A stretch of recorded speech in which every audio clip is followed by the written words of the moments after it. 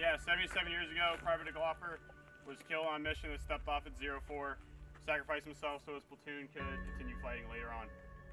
Not only is Private First Class DeGlopper the only Medal of Honor recipient for 2nd Brigade in the 325, but he's also the only Medal of Honor recipient for the entire 82nd Airborne Division for the Normandy Campaign. Today we took off at 04 on our ruck for the PFC DeGlopper event. We got to our objective, did a small circuit type event of workouts, and we had a mock-up casualty that we ended up having to put on a skid and then carry one of our battle buddies back to the original starting point. Everybody's rucksack was 77 pounds to mark the 77th anniversary of his Medal of Honor action and his death.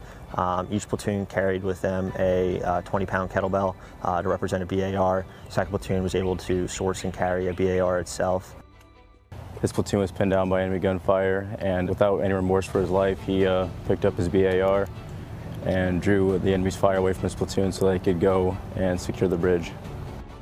For someone at the age of 23 during World War II to go across the entire world and make it through multiple campaigns, and then a couple days after D-Day, having the personal courage and the sacrifice to put himself up to what he went up against and committing towards the act of what he did, it is very significant because there's a lot to look up to and a lot to strive for and be excellent in other things that you strive yourself to be.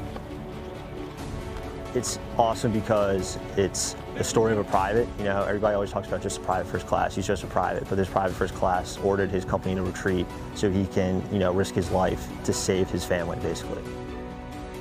By participating in an event that honors another private first class, it's a good lesson to learn and like very humbling. And just like the lesson here is that he took initiative to do what he needed to do so the rest of his platoon could survive.